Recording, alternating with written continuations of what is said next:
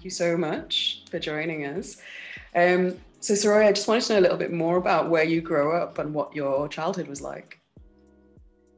Well, thank you for inviting me.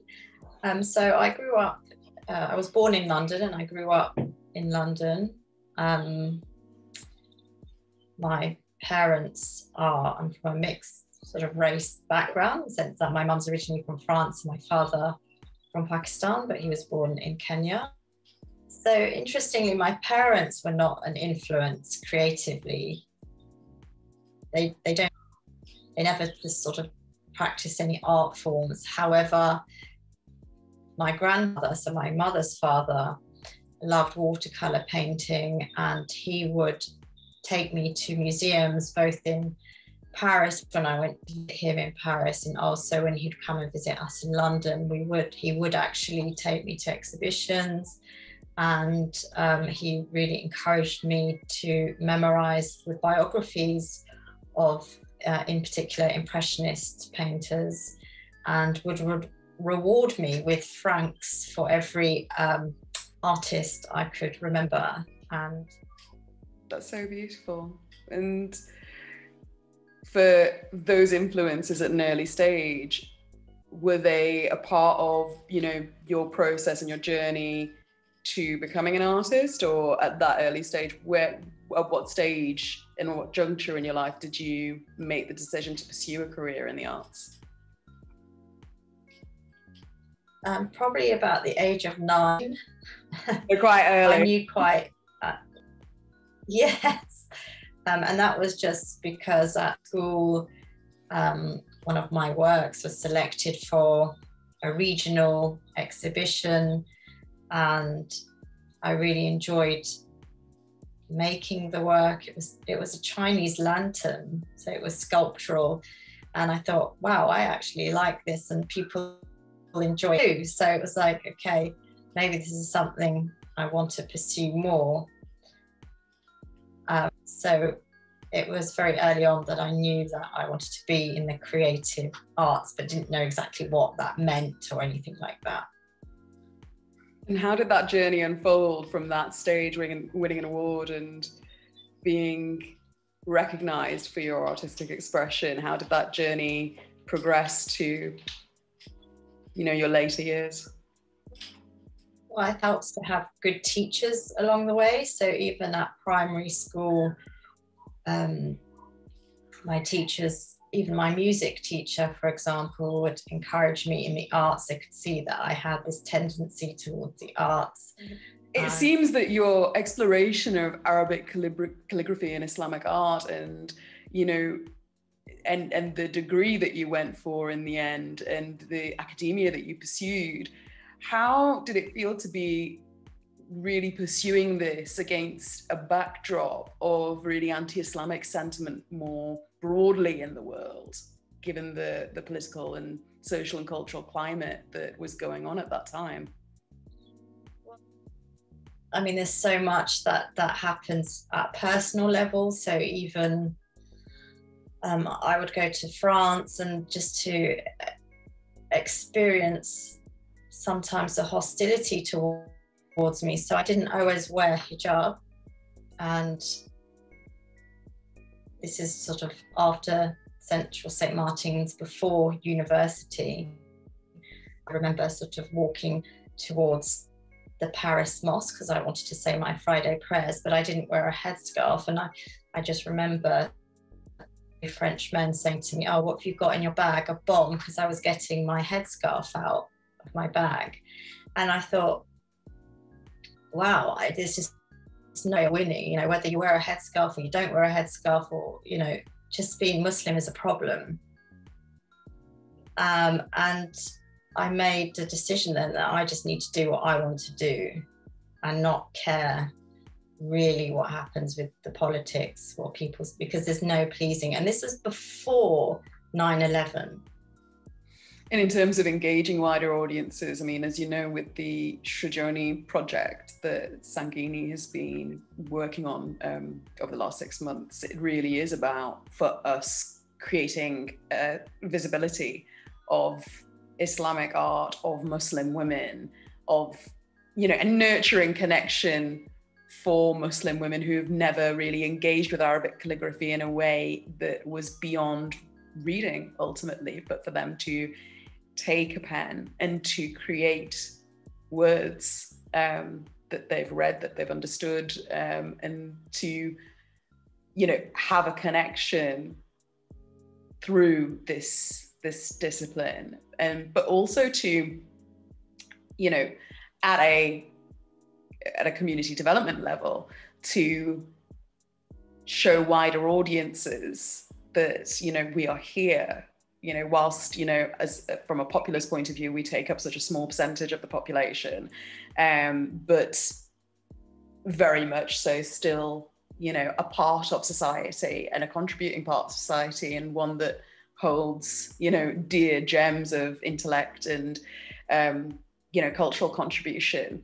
So with, you know, those kinds of ambitions in mind from our side, as a practitioner, have you seen that kind of wider engagement more so, or do you think that that still needs development? And what kind of responses from wider audiences have you seen, if you have any?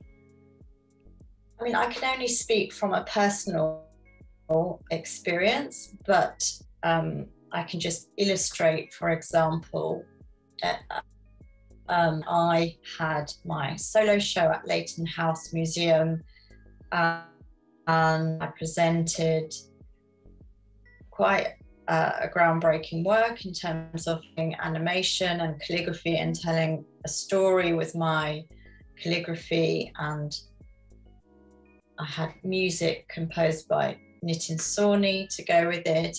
And then we commissioned a dance performance so that there were live performances in response to my animation, which was on the theme of freedom, because I think as Muslim women, we are constantly being asked, are we free? You know, it's been challenged. And while the show I felt was really well received and was very successful, the only sort of press coverage I got at the time was from Channel 4, who wanted to interview, but what they wanted to interview me about was my headscarf, not about amazing show that I worked so hard to put together. And I think it's down to that visibility issue again. Like, when are we, it's hard because we are Muslim women, but we also seen for what we're doing, not for what we just look like. And it's really a real challenge, I think, the still ongoing challenge. And I'm personally finding it difficult. I work to be taken seriously by a wider non-Muslim audience. One final question for you today, and thank you so much again for your time and for just giving me that insight. I've really enjoyed hearing you talk about your work and your views as an artist in the areas that we've discussed.